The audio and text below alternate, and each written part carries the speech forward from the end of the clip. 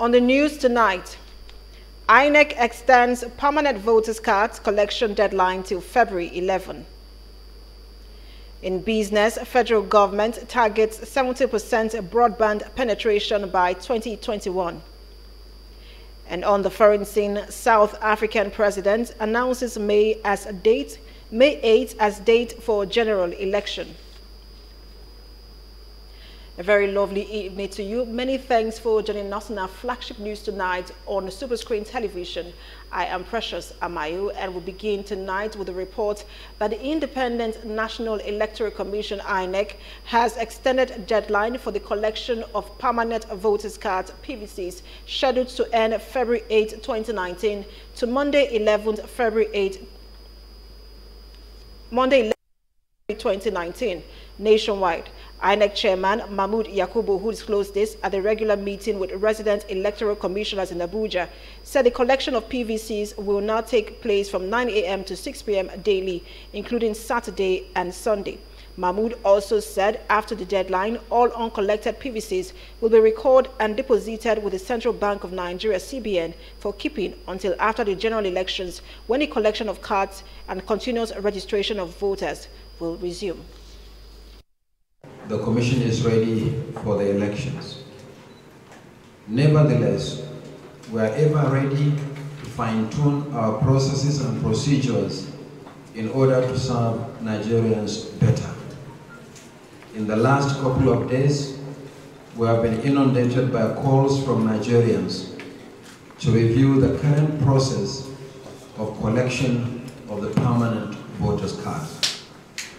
In response, the Commission has taken the following decisions. Number one, the collection of PVCs scheduled to end today, Friday 8 February 2019, is hereby extended nationwide to Monday 11th February 2019. This will include Saturday and Sunday. And now on to the industrial action embarked upon by ASU. The Academic Staff Union of Universities, ASU, has suspended its 3-month-old strike after exhaustive deliberations during its meeting with the federal government. The president of the union, Professor Biodo Nguyemi, who made the announcement in Abuja, said the strike was suspended after the union made extensive consultations through its final level of consultation of the National Executive Council, which took place February 6th to 7th, 2019.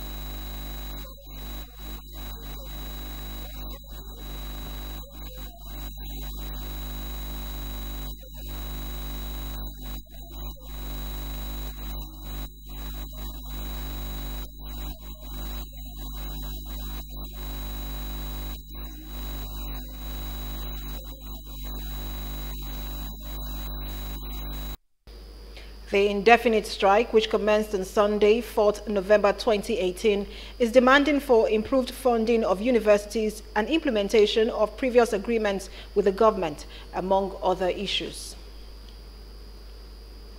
And still on the ASU strike, meanwhile, the federal government has commended the Academic Staff Unions of Universities, ASU, for its patience and understanding after it suspended its 3-month strike. Minister of Labour and Employment, Chris Ngige, who disclosed this to journalists in Abuja, said after a meeting with ASU President Biodun Oguyemi, 8 areas of disagreement were discussed and resolved by the two parties. According to Ngige, they have dealt with all the 8 contending issues, and some of them have been implemented. The minister also said that on the issue of salary shortfall in the universities, the federal government has released 16 billion naira, out of which 15.384 billion naira is for universities, while the rest is for other tertiary institutions. And now the Lagos state government has backtracked on its earlier decision to close some roads ahead of President Muhammadu Buhari's campaign in the state on Saturday. In a press statement signed by the Chief Press Secretary, Habib Aruna, the State Commissioner for Transportation, Ladi Lawansin, said the earlier statement announcing diversion and road closure has been reviewed, and residents are now free to go about their businesses. He also said adequate arrangement has been confirmed to ensure that the free flow of traffic and the residents should respect tight security around the route, which the president is expected to pass through in the course of his visit and the venue of the rally. And the Supreme Court has upheld the High Court judgment that ab initio barred the All Progressives Congress APC from conducting its world, local government and state congresses in Rivers State, pending the determination of a suit that was filed by 22 aggrieved chieftains of the party. The aggrieved party members are on May 11, 2018, secured an interim injunction from a high court in Port Harcourt, which restrained the APC from going ahead with the indirect primaries that held on May 19, 20, and 21st respectively, which produced Toye Cole as governorship candidate and other candidates to represent the party in the 2019 general elections. The APC had, through its lawyer Lateef Fagbemi, begged the Supreme Court to clear legal impediments against its list of candidates that contained Cole's name. And still on party politics, the Allied Congress Party of Nigeria, ACPN, has demanded that its former presidential candidate, Obi Ezekwesili, returns all the money generated during her short stay in the party or risk legal action. National chairman of the party, Ganiyu Galadima, who made this known to journalists in Abuja, said the party rejected the defense made by Ezekwesili, who had accused the leadership of greed and desperation for money. Galadima also said that a political party is different from a charity organization or the Bring Back Our Girls movement, adding that she is expected to respond at the appropriate time. Now, the All Progressives Congress, APC, in Akwa Ibom State has called for the redeployment of the State Resident Electoral Commissioner, REC, Mike Igini, over alleged partisanship in the election. Chairman and Secretary of the party in the state, Ini Okopido, and Augustine Ekanem, who disclosed this in a statement, expressed a lack of confidence in him. The APC also claimed that the REC is working with the state governor, Udom Emmanuel, to manipulate the election in favor of the People's Democratic Party, PDP, in the state.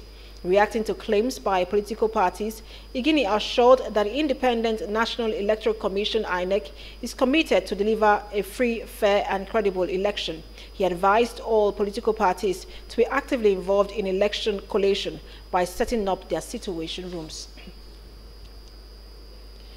The Federal High Court in Lagos has declared former Governor of Oyo State, Rashid Ladoja, and a former Commissioner for Finance, Wahid Akombi, not guilty of the 4.7 billion naira fraud allegations leveled against them by the EFCC.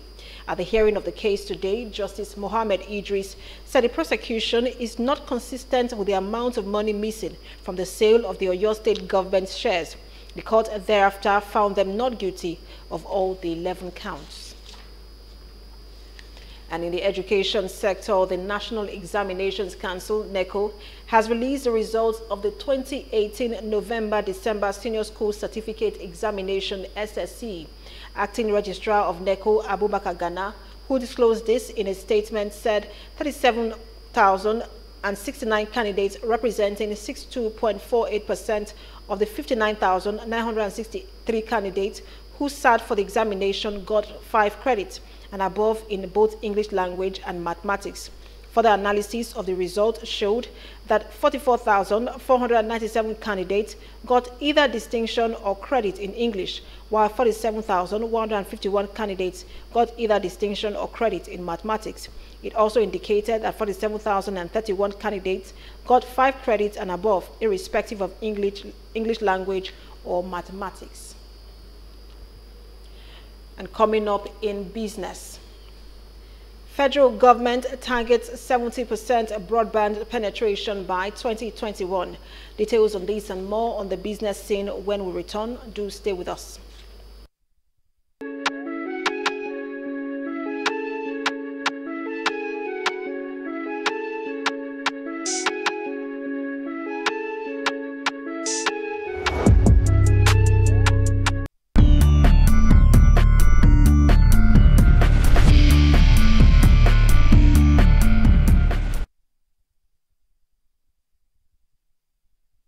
Watching SuperScreen flagship news at 8. Many thanks for staying with us now in business.